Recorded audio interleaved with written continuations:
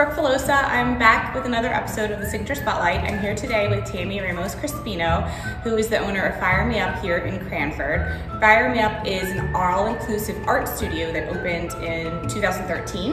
Yes. And they offer a range of different art projects. So, Tammie, why don't you just tell us a little bit about how you got started in opening an art studio? Yeah, sure.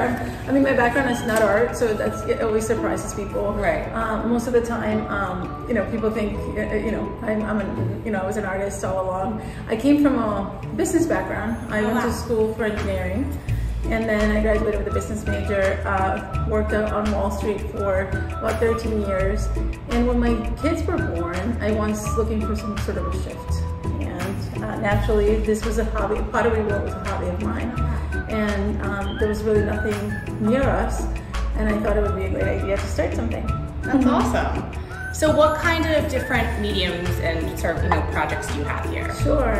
We have a wide range of pottery painting. That's what most people walk in to do, and then they're always surprised to find that we do canvas painting, clay hand building, pottery wheel, which I guess now it's like the trendy thing to do. And we also do glass fusing.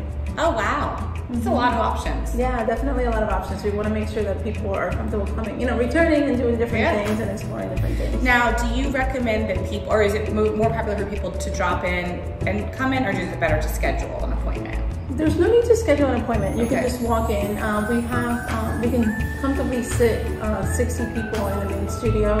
On a busy Saturday, sometimes if it's a large group, we ask that people make a reservation, or just so that they don't have to wait. Right. And so how long does obviously now that I know you have such a range of projects, I'm sure it takes a different amount of time, but is there an average amount of time it takes and cost per project that you have? We say give yourself at least 2 hours, just to make sure that you're not rushed in the creative process. Yes. But you could definitely, come in and paint a small item for an hour if that's all you have. Okay. The cost ranges. We have projects starting at $16, and then they go up from there. And we have larger projects that are upwards of $125, $150. So it's definitely a range. And that's we do walk-ins for canvas painting, pottery painting, and glass fusing. Okay. Pottery wheel, you need to make an appointment. Okay, or take a class. Okay, and then so you also have just certain classes and special events that you schedule, right? Yeah, so we do what we call a try it class. It's one of our most popular classes. It's try it on the wheel.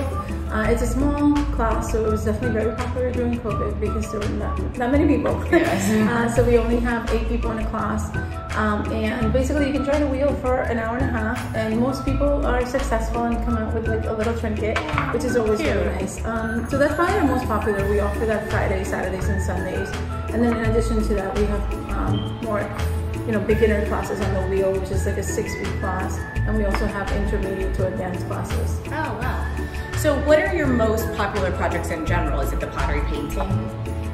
It's funny, it's a mix. Our classes are super popular. So pottery, I would say what we call the mud room, which is our upstairs. It's probably 50% of our business. Oh wow! Yeah. Between classes, private parties, and just coming in. So you do private parties as well? Correct. Okay. Yeah. So we do private parties for all ages.